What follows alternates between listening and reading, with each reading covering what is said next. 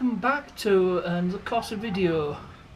So hopefully we'll try again to get it running. Didn't have much luck last time, so I've got something else I want to try.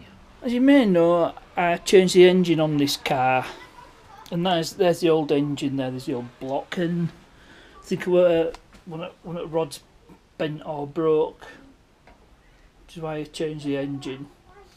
Anyway, I've had a suggestion from somebody I know. You've seen him on previous videos. A guy, we call him Daz. You've seen him on my Volkswagen T4 videos,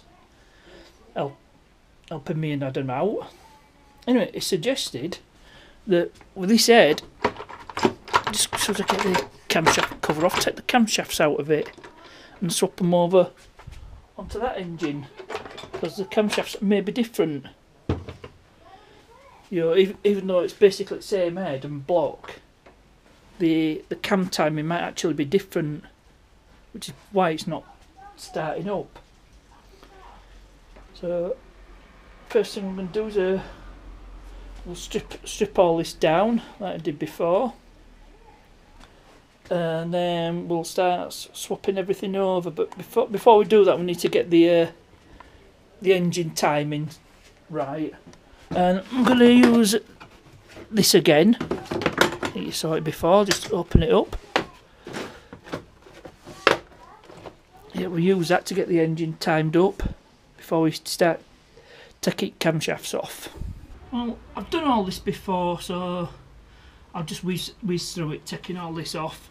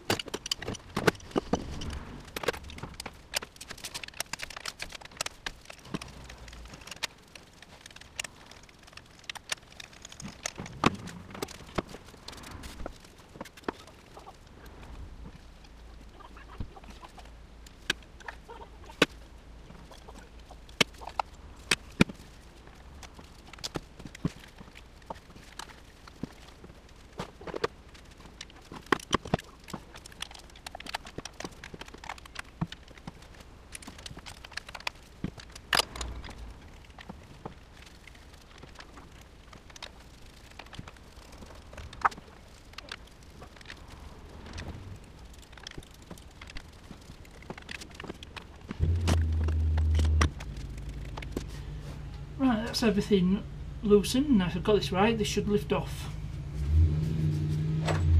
And it did. So got access to the camshafts now. Right, next thing I need to do is set the timing. So number one cylinder is at top dead centre. So what I'm going to do is I'll jack up this side of the car, put it in gear, and then all I need to do is turn the wheel and it'll turn the engine. Simples. Right, as I did, I'll whiz through this bit.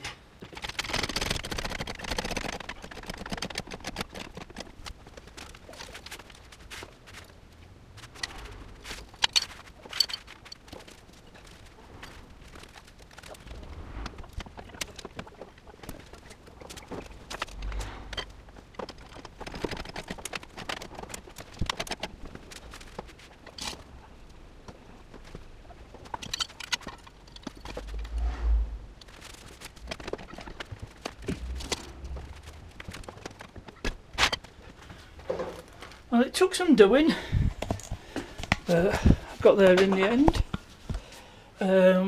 Turn the wheel. I'll put the camera down, I can't do it with just one hand. So I'll just put you guys down. Put it somewhere where you can see the engine turning. So I turn the engine, just turn the wheel. See, as you can see the engine turning. And I took the plugs out to make it a bit easier. So what we'll do is we'll find top dead centre number one piston, long screwdriver down into the spark plug hole, and I think top of the piston. Oh no, drop down. Right, so we've backed it off past top dead centre, so just turn it.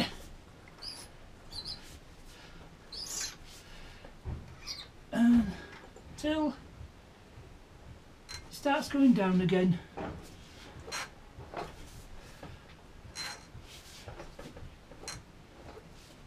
And I think we've just about got top dead centre there. And if it's on the compression stroke, camshaft lobes for number 1 there and there should be pointing outwards, so it's on the compression stroke. So now we can start removing these camshafts. But before we need to do that, we need to lock the crankshaft. So take this plug out and put the locking tool in, and that'll lock the crankshaft. Then we can start to swap out the camshafts. Now when you're dismantling components, you need to make sure you get everything in the right order so it goes back in the exact same place, especially with the camshaft bearing caps, of which there are 5 on each camshaft. And you need to slowly undo them gradually, because you can actually break the camshaft. So what I'm going to do is I'm going to take off the exhaust camshaft on this, then do the same on here. Again, you've got to keep everything in the exact order. And I think I'll have to remove the sprockets, because it's all in time with chain, so I think it'd be a bit difficult if I tried to remove the sprockets. I probably have to do all timing chain again, and I don't particularly want to do any more work than is necessary. I can just loosen that and just take the camshaft out. Okay, so the bolts for these camshaft bearing caps, they're E10, and you need to sort of gradually loosen them. Just do it bit by bit, like this. If you loosen it at once and valves under compression, it pushes the camshaft up, it could actually break it. So just do it steadily, and I'll whiz through this.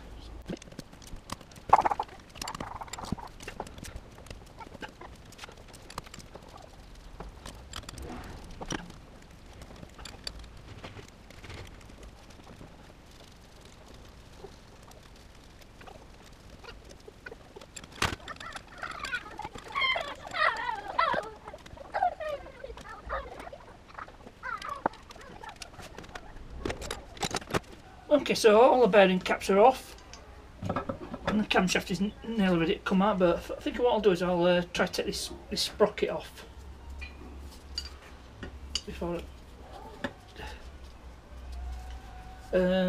fortunately there's like a hexagon on the end of the camshaft here. Don't need 10, I'll need something a bit bigger.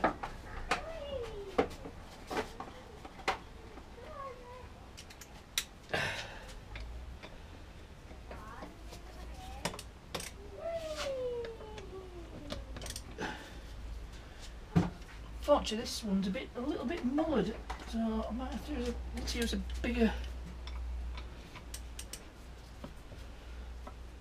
Let's see if I can get this one off. Maybe I should have done this before. You can see it's coming loose. Yep, got that loosened. Maybe I should have done it before I started taking the bearing caps off. So just undo this bolt, and that's the sprocket off. That can come out. I know whether to swap out the rockers and the lifters, but they should be the same no matter what. So I'm going to do the same on the engine. And I won't film that because it's the same as what I've done here, and then we can then start swapping camshaft over. Right, I've taken all camshaft bearing caps off, I've loosened the bolt, and as a precaution I've cable tied the sprockets to the chain, so when I pull this out the sprocket should stay exactly where it is, because the guy's holding the chain up, keep it all in place. So all being well, camshaft should just come out like that. So take it over to the bench and we'll compare it to the other one. Right, here's the camshaft we took off the one on the car, the exhaust camshaft, and we'll just get this one out and we'll just compare them, see if there's any differences in the lobes. I'm just looking, they don't seem to be any different.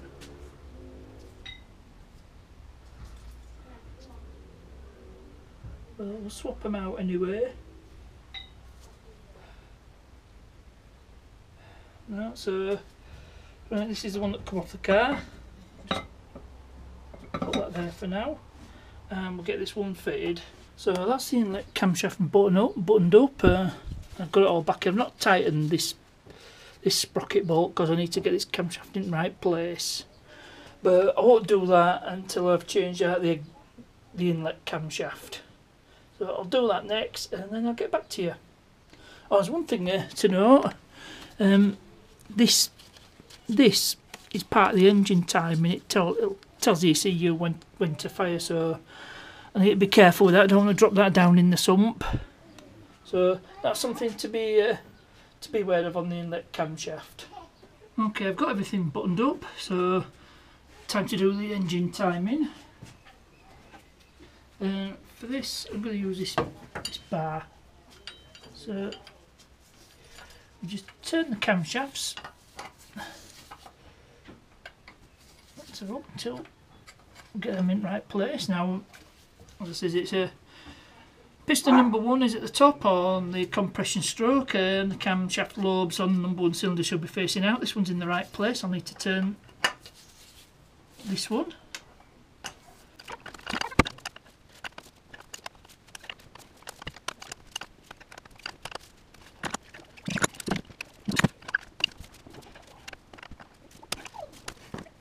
Right, so I've got everything buttoned up. I've got the timing tool in, so all the timing is spot on.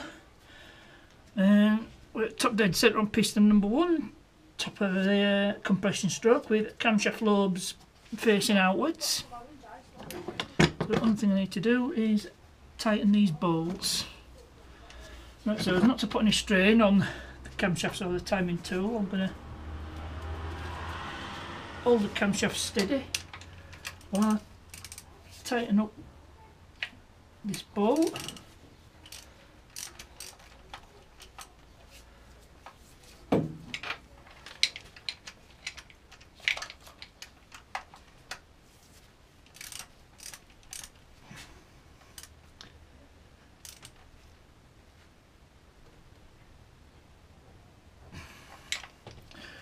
Right, now with the other one I'll have to do something different. Now the last bit of time we need to do is this phase disc, which just basically tells the engine when to fire on the firing stroke. So to do that, to time that up, we need this tool. This goes on top of the cylinder head like that, and we just sort of line this all up so it's all in the right spot. And I'll just show you, I can't do it one-handed. Okay, so sorry about the funny angle. Just need to get all this in the right place. I believe that's a shot actually. I may need to consult the Haynes manual on this one. Okay, I've had a look in the Haynes manual and we've got it in the right place now. So I just need to tighten this up. It's a small Allen key. And I did find the Allen key and it's right here. Just screw this all the way in.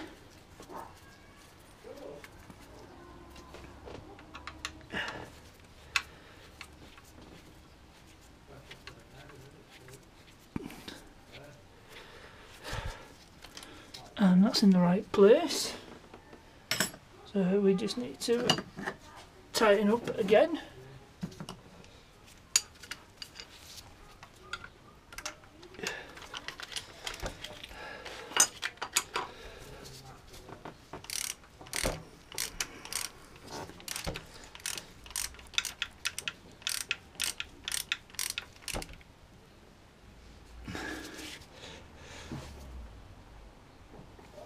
Alright, so that's everything all timed up, so I'll just get everything buttoned up and we'll try for a start.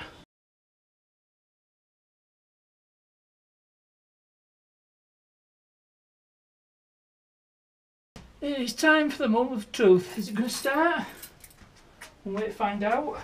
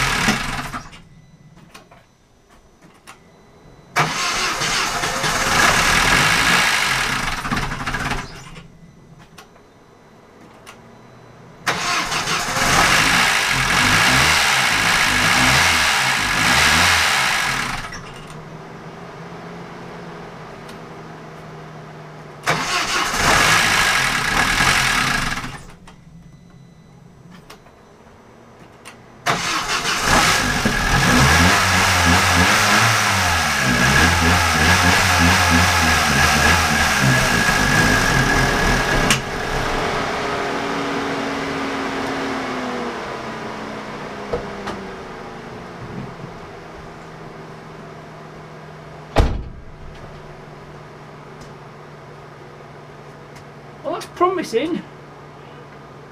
Not perfect, but I feel we better move forward. It's got the actual engine running. So, a whole load of other little issues, but I can start it and it'll run briefly. So, it's a result, and it's a step in the right direction. I think I need to get my my diagnostics up to it, see if it's brought up any problems. So, I'm going to wrap it up for this one. I hope you enjoyed this one. Made a bit of progress. I don't know why the cooling fans kicked in, but I think we'll leave that till the next video. Please remember to like, subscribe and share. Questions and comments, you know where to put them. As ever, thanks for watching, and I'll see you